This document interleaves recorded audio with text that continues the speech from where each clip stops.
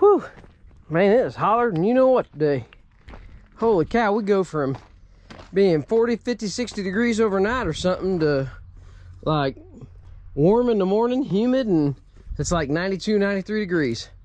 Perfect day to weld. I was gonna wait for a rain day for this, but I've been hauling with this trailer a couple times, and I really wish I had time to do my toolbox, but I'm not gonna have time. I did get a really good deal at my steel place. I don't know, you probably can't see it. There's a sheet of 1/8 inch sheet metal on the truck. It was, you know, left outside, got a little bit of flash rust on it, so you buy it extremely cheap. I got it for like 60 cents a pound, so whatever that equates out to for a 5 foot wide by 10 foot long sheet of 1/8 inch. Nothing wrong with it, doesn't have any waves, deviations, or anything.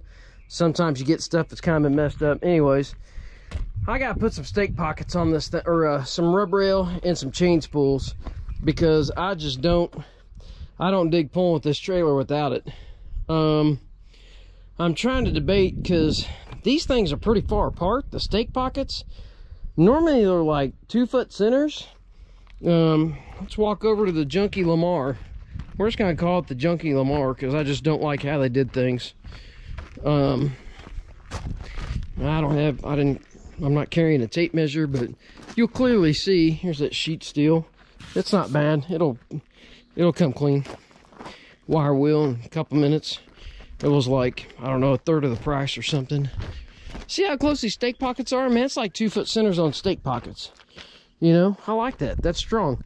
If it had a chain spool in there, that's not that big a distance, because normally the chain spools I've seen, they don't weld them to the trailer. They just weld them to the rub rail, and it butts up to there. But I don't know if I necessarily love the idea of not welding the chain spool to the trailer if I've got 3 foot centers.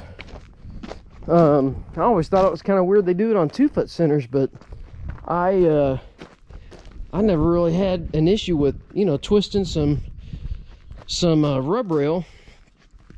But on the flip side, I don't want to have a failure or an issue with hauling something. So I think what I'm gonna do is I'm gonna pre-weld the chain spools to here, to the rub rail. And, you know, with this bolted here, or, you know, if that's welded there, I mean, I don't know, that flexes right there, and I'm not putting much on it. We're probably gonna weld them to the damn trailer. I was trying not to mess up, you know, all the pinstripe. The stickers here, I need to order another sticker, because I'm going to put a chain spool there, so I'm going to have to blend paint over to that at least. But I'm going to have to weld them to the trailer. Alright, I'm going to try to be as accurate as I can without being accurate. I'm not going to measure it. I ain't worried about it. I'm squaring these up here. I like the aluminum one. When you're doing stuff like this, the plastic one, I don't know, I feel like it could be off. Not that this is super precise. Anyways, I know my saw cut's pretty good. Their saw cut's pretty good. So what I'm gonna do is I'm gonna mark, let's see. Let's put you guys there. So what I'm gonna do is let's mark center. That's our center. And let's mark it inch over. Okay. And then it'd be okay if I knew how to measure. I didn't mark an inch over. Marked an 1.5 inches over. What did I grab there? Alright, let's mark it inch over. Just paying attention more to the camera than anything. And then, oh, that's 1.5 inches. Alright. Just trying to screw myself up.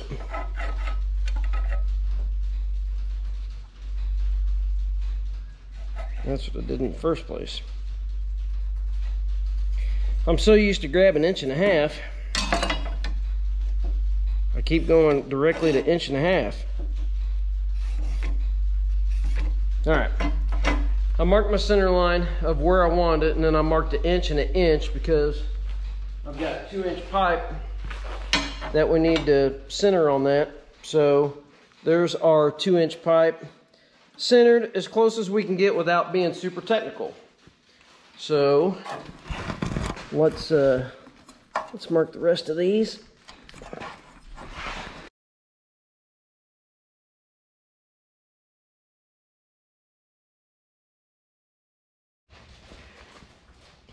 All right. Now, somebody might ask me in comments, why do I have these sitting on 2x4s? Don't 2x4s burn? Yes, it's going to make these 2x4s black. What I have done in the past when I have something like this laying across and I go to weld something in the middle of it, this iron will it'll sag, not flex, it'll sag down in the center there.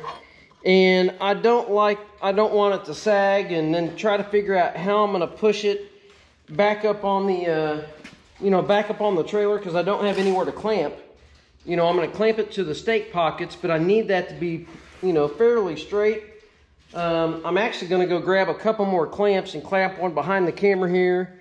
And I'm going to clamp this to the 2x4 to keep it rigid so it doesn't move a whole lot with welding. All right, now as they say, we're cooking with gas.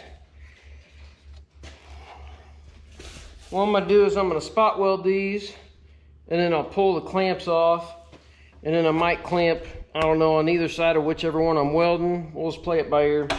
See how she goes.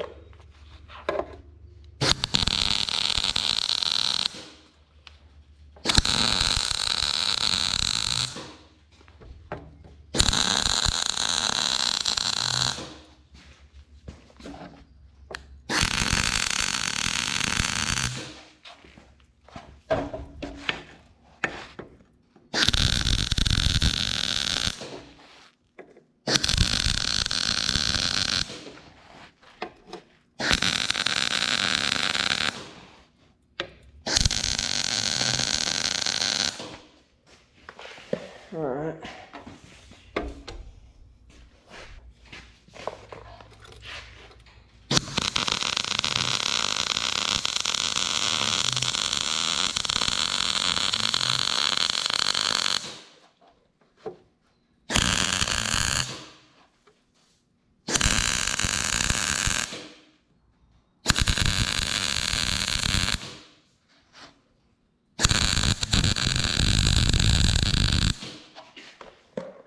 Smell that wood burning. Yum, yum.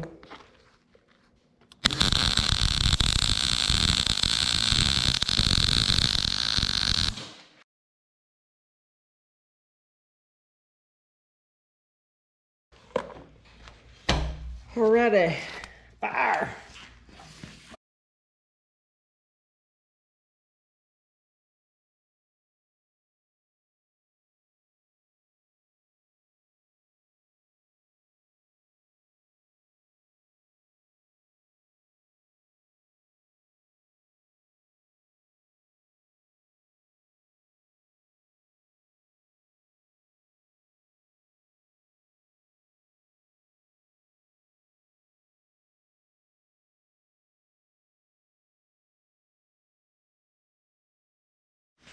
All right, I've got everything prepped, ready to go, clamped on.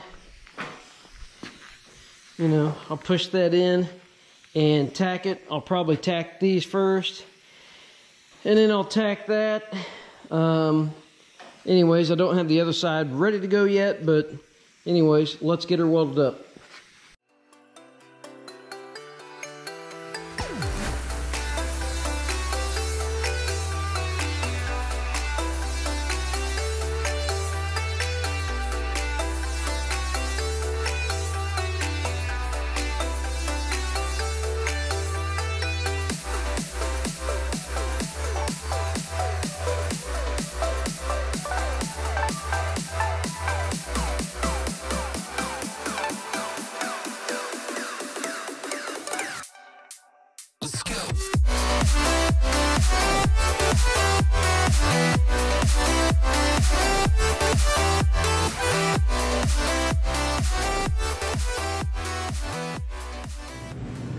have a few more welds to do. I went ahead and figured I'd just closure weld the stake pockets. Look at this clamp out of the way here. Maybe one-handed's hard. All right then. Maybe it's really hard. Woo! Hot. Okay, it's more difficult than what it should have been.